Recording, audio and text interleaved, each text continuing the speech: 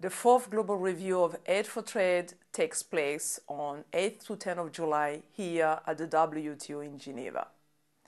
The meeting brings together the trade and development community from across the globe, and the theme of this year's event is connecting to value chains.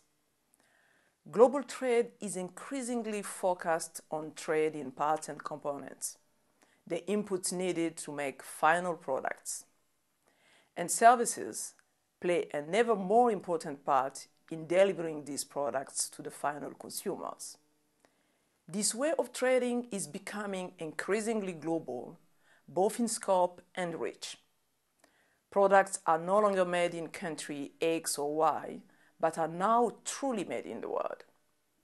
Aid for Trade is very much focused on how we can help developing countries and least developed countries better connect to the global trading system.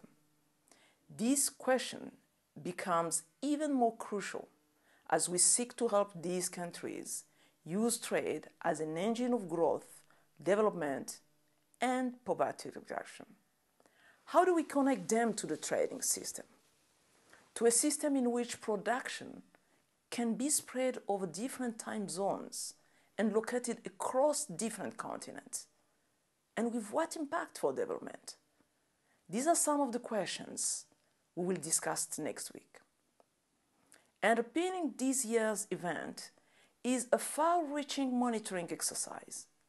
Over 800 respondents from 120 countries, both from the private sector, government, and international and regional agencies took part. These results tell us many things, but let me mention just a few.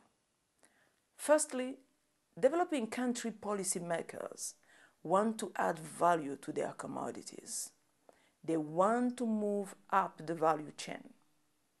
Secondly, the private sector tells us that there are a series of barriers getting in the way of doing just that.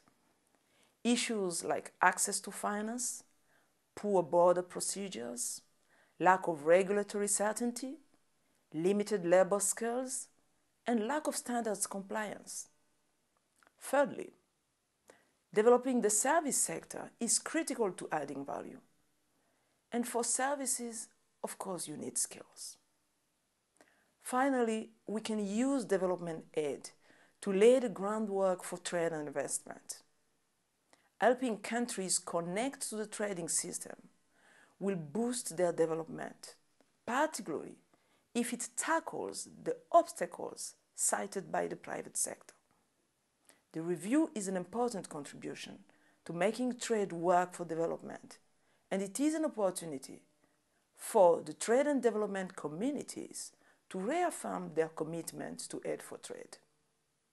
You will be able to learn more about this event on the WTO website through the series of videos, social media, and publications which will be posted. On behalf of the WTO Director General, Pascal Lamy, and on my own behalf, we hope to welcome you, both in person and virtually, to the 4th Global Review of Aid for Trade from July the 8th to the 10th in Geneva. Stay tuned.